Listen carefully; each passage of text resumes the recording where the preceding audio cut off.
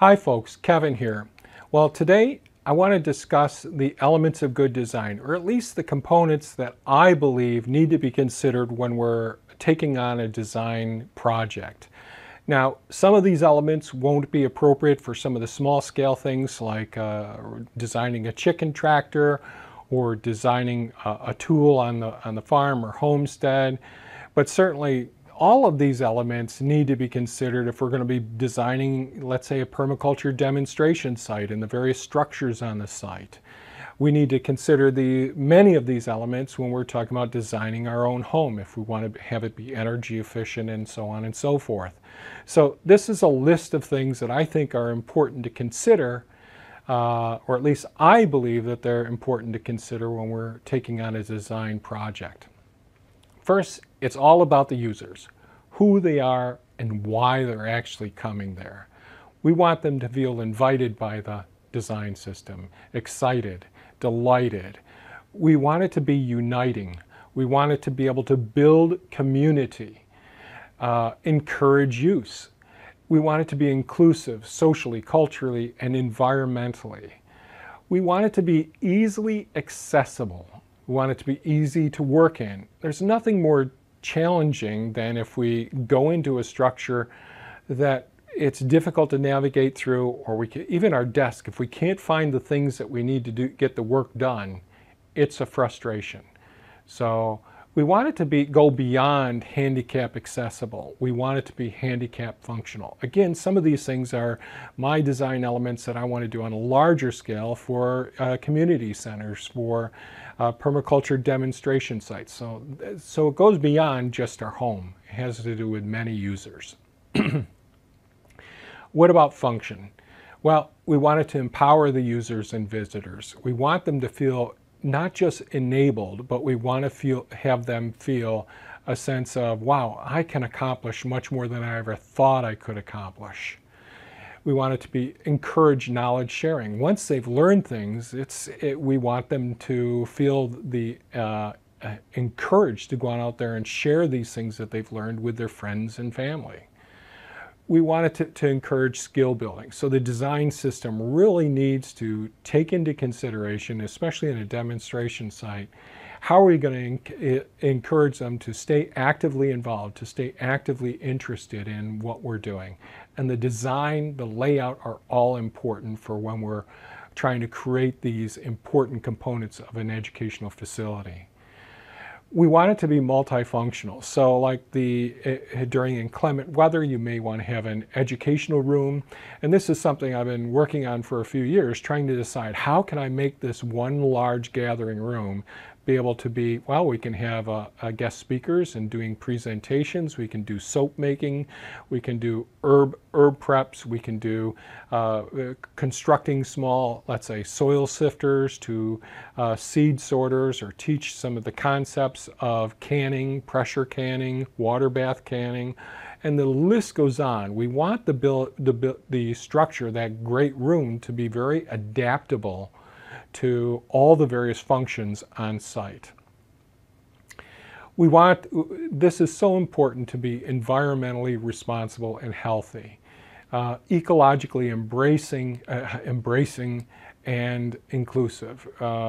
So we want to be less intrusive and less destructive. We've all seen those large construction sites where the whole, the area's been clear cut, all the topsoil's been pushed up into a big pile or hauled away. There's been big, large equipment just totally defacing the area and not taking into account what was actually there beforehand. We need to be responsible for the natural resources that are there.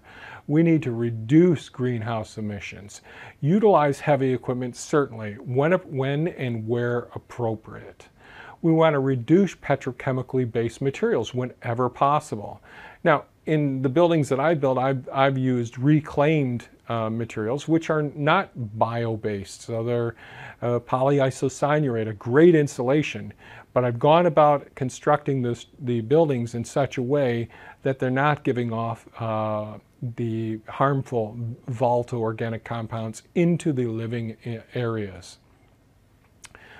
Again, we want to reduce VOCs if at all possible, into the environments where we're going to be working, or into the outside environments as well. We want to reduce the use of antimicrobials as well, whether it's we're working with animals on site, or whether we're working inside of a community room and there's antimicrobial soaps or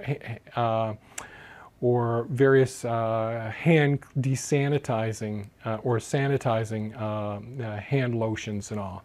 Really want to limit the use of those things, and that really requires us to be educators of the people who are using the systems, because we don't need more antimicrobial resistance.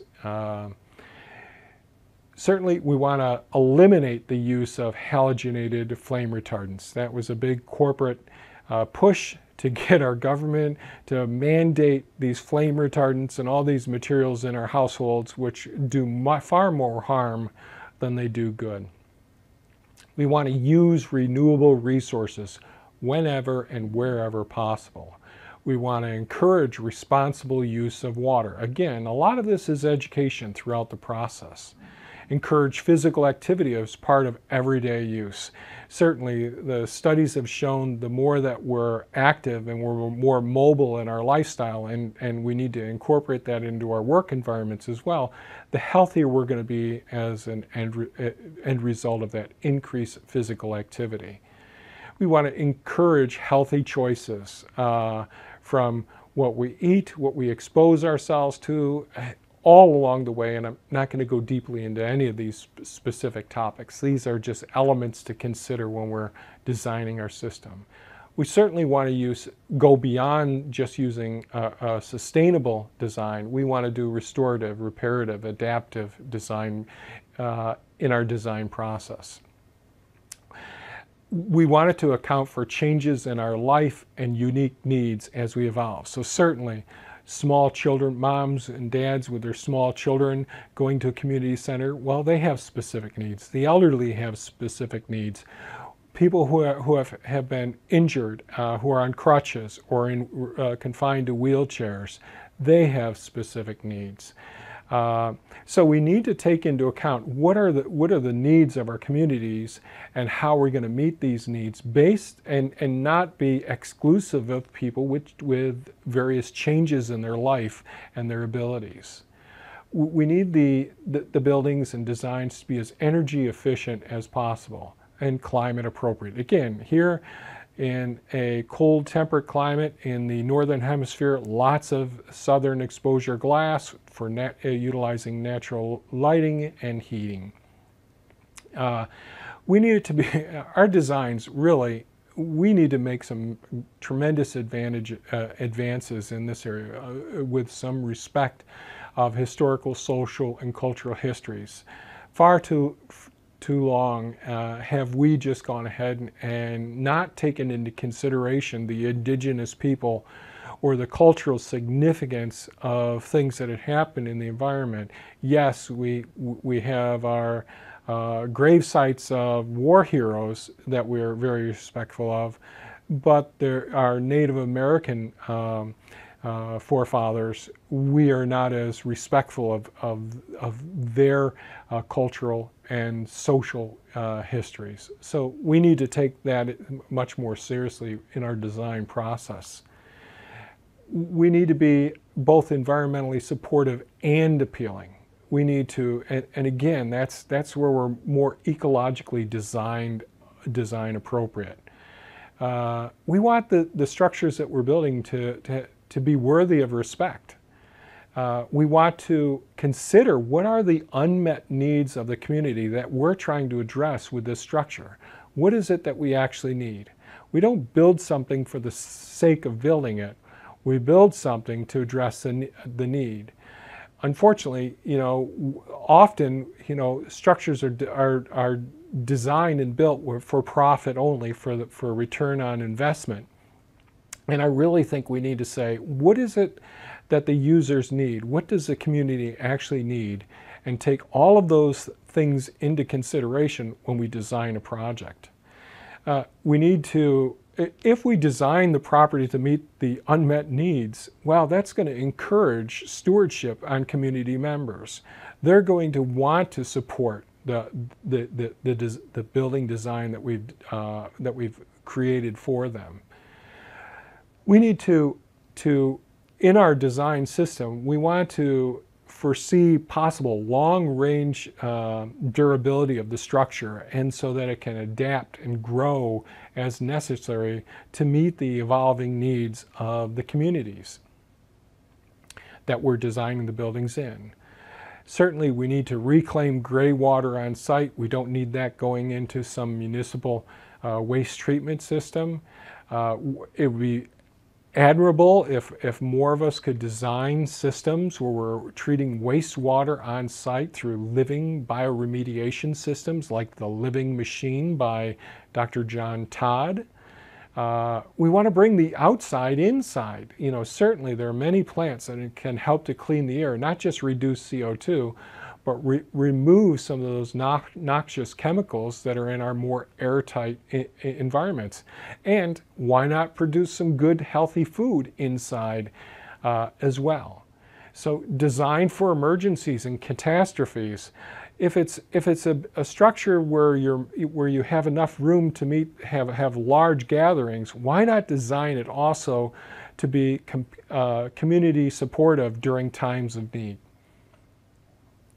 I think we need to use very robust building materials and use really good pattern, as I've talked about before, pattern literacy in our design system.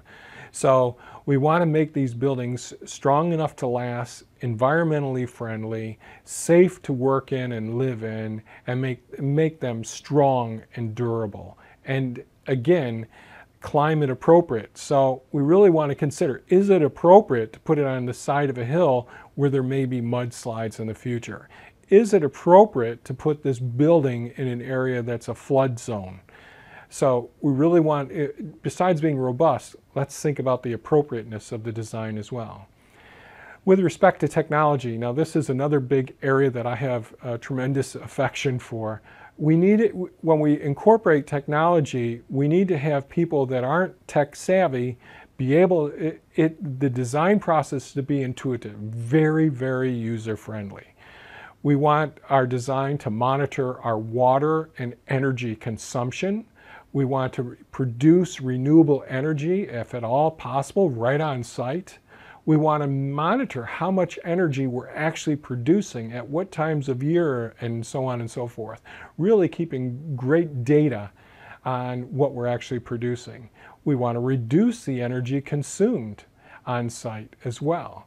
We want to use redundant power sources, if at all possible, so that we can keep the structure functioning without interruption during times of outages. We want to utilize the appropriate microclimates, and that includes coolers, refrigeration. I gave an example in the energy permaculture talk, presentation rather, where I put my pre-storage tanks for preheating water to room temperature. I put that at the 3rd floor of the house, which really is in a functioning room. It's just an area where I have 2 42-gallon tanks that brings up the temperature of the water before it goes into the hot water heater from, you know, the 46 to 48 degree groundwater temperature up to 89 degrees, and then the hot water tank only has to heat it further from 89 degrees to 125 degrees. So realizing where is it going to be hot in this structure that we're designing, where is it going to be coolest, and appropriately installing or designing the appropriate utilities for those environments. We want to integrate security and monitoring system. This has really worked out great in my designs, far more. So I have security, surveillance, and monitoring systems. The monitoring systems, well, that is, my surveillance systems help me to see what's going on with the animals, what's going on with the gardens, what actually happened over here. I see that somebody got into the garden, what actually happened there? I can go back and say, oh, it was a white-tailed deer. What can I do about that? What are my appropriate actions that I can take in the future to prevent that from happening. So that's monitoring systems, and your monitoring systems can be electronic. So if we have a water spill below a hot water tank, we can have some automation that automatically turns off the power to the electric hot water heater and turns off the water supply to that hot water tank. So that can happen without us being right there to detect it and prevent a lot of damage in the environment. So that's a whole another large area that I could go off on. Integrating the Internet of Things and or the local network of devices. So we really want to integrate these together. And nowadays we can use Amazon Echo or Google Home to use voice-activated assistants with using both of these things. Now, I'm not a big fan of the Internet of Things, but I think that that's going to evolve over time and be much more farm or homestead friendly. But certainly local network of devices I've utilized significantly, and that has helped me to maximize the productivity of myself by automating many things on site, and incorporate automated environmental control as well. And that may be as simple as, you know, in a greenhouse, we want to have the venting open up at an appropriate time, or we want to start taking the heat from the peak of the greenhouse down into the thermal mass unit down below. A whole variety of things as well. So I thought I'd just present this list of what I consider elements of good design. Please give me some feedback if you think this list is helpful. This is posted on our website, mindfullivingsanctuary.com, and I'll leave a link down below in the description.